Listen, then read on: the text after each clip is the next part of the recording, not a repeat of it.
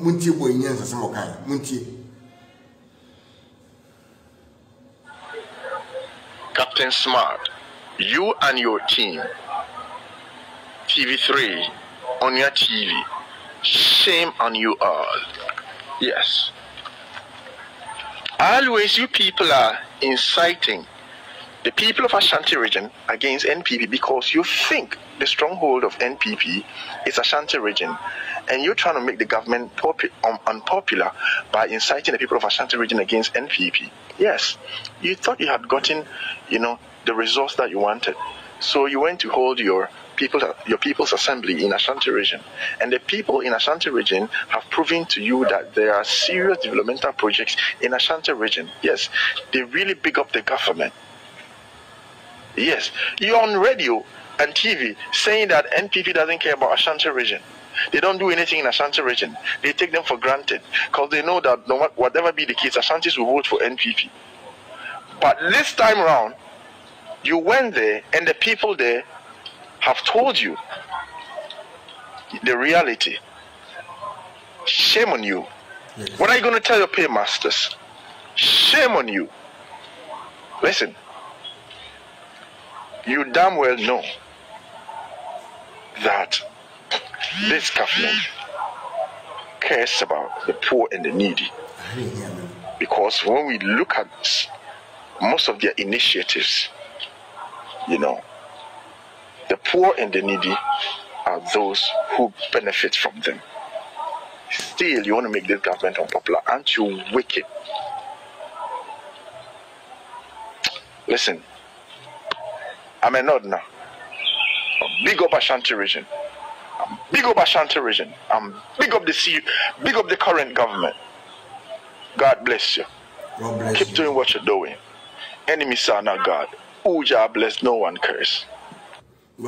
Nyame onye kwasia sebi nyame onye bolege sebi o na the border fund nantem na mudwumadie no enkosi 2024 no na mani magu ase mako na de ba kwaya re ha me se at the end no masa aduane di mirika no ho kwatara na no sa da chewo we di ebesere meye one video one day na do sa o katache frifa Captain Smart no ensuso musu bi mu da ne mpom beda fom kra se ya for ni show ananti omusonako na mo yomambofo omo ye beautiful anything on say na anu a program kesi e course e global citizen a year omo ye organic sa onua FM yifo yi multimedia ne sa joy ne sa nkofo no etimi kada nkofo said the last time omo be demonstration na AFS the country no go house to house ko ma o musika we you boys se omo se president e pia omo ko huru no so masha the whole bloggers na wo platform that day omo program na sin na e ba ne say na omo nko an ne timi nya sa video no kitu abi a wo bi anya e ba ne say abiko America is say no wa bi ma so e ba ne say na omo pe and if you capture say any pan na yedi we kire open kwa e ba ne say o se bro mo yedi na actually bi su be ji so be boje so ye am wa se omo kan fo papa no afi omo shout ni ko fo e ba ne say omo so ni nipa omo say e be top one first e wo all the NDC platforms also suma hu dey free yes the appear stadium kan no e so djuma no mo ye no enti enyama enti wo mu se o ma ye hwawie president our platform so ma profo enti o mu san kukumase so mo de can on platforms all the NDC platforms so ka say Ashanti region there akufo do ba wonye hwe Ashanti region there akufo de do muhamo wo ye mambofo enye na ka menim da se Ashanti region marketing e ma dwemfo ma akra menim da se ye mo musika enye na mete ya kaminim da sese edwadifo man abana sa momo mbesia minim da ama yesi akenipa 1 million wa ne ya na ene ya omkase next 2 weeks omso omudi aba ya be chama wo minim da but na yet social media ye kwantufo ti ase gugu papa ne mu ase ana Ashanti region onyanfa omunyanfa so bia safe de magimani so motena mu studio ho edi papa atem bo na chika nsem mo mbeke bia beguru hu fi efa yama yenu ma santifo rum bi menim yese hwe Ghana ya batwa ye to ye no nana do nya 51 right Mahama nya 48 almost 49%. Inti tells you say we nipa 100 bi agina ha Ghana population no we nipa 100 bi agina ha emu 10 eye NDC ubenya 10 ewo NDC yes I calculation adding to America sa ti nipa na ekogro ye no hwe crowd adewo hwe dwumadie no mu crowd no se nipa dum na ne bo twi eye Samuels na and tells you say but what say nipa ko kitu ebi baby bia eja emusie epie firi bia ne ja wo enti ka hu say party na se no matter how on be ko akoye sa de a fact at the same time no yen na masantifo bi na omuye de say omunya mfaso bia omudi di atam ne ade ni na no fatu trim say Ashanti region no enye MPP ngwa na wo fatu trimusa ti se wote se bi yes a amanenye wo ene Captain Smart no anim guasie a wo makonche no se wo mage afede we muso mo ko to page se do hu se 90% of Ashanti region enhu se na na duma dia wodi no aso mani wo hu mo wie na munye hu hwe. This is just the beginning. Next week mo san ko mo pa mo ko the whole regions ni na mo baji mani so mo free ha mo ko all the regions ni na say mo pese mo gu aban ho fia ade a mo ye bi crazy da e bi nsie ade ntia is because of mo pay masters no akire mo agenda mo nya mo de gu aban ho fi mo pese mo ye bia na mo say Ashanti region but me pa chew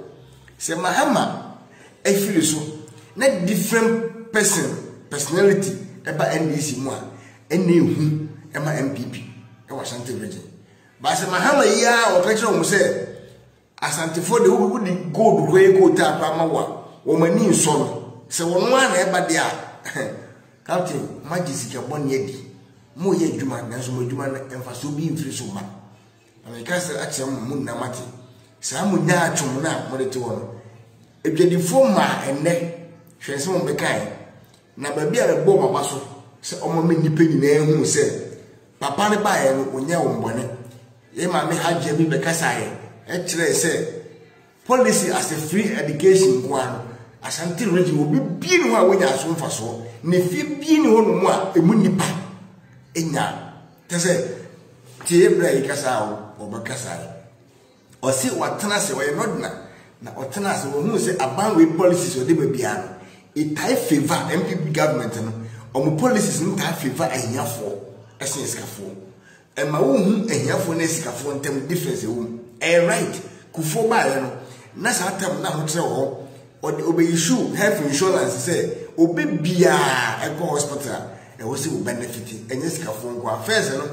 uko wo na utu esika na wo nisika utu ko wo na je so wo be ma na so ba no e ko prepra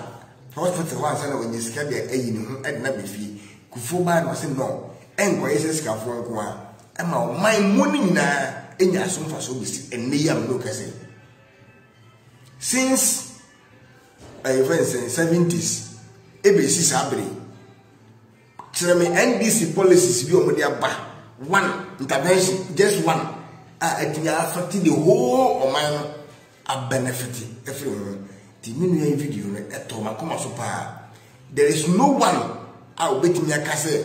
omo bae no omo ade wi ade tag mu na ye evil thing kwa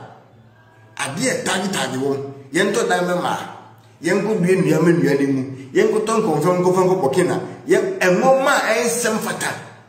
ana mo besete record mo besete no eye record hu a every person be emra o man no citizens na nti ye bra e ka say you say only MPP government ana wotena ase no we not know na so wotena ase no we hu so mba bia na o man no ni pa bi nya o so mfa so o nyansa se we o man papa na se nye politics na adwadwen na so odwe o man no forget about roads. Yenya akwan, yenya infrastructures ni ade na hwe se abaya wetimi aba. Na every person bia o man no bia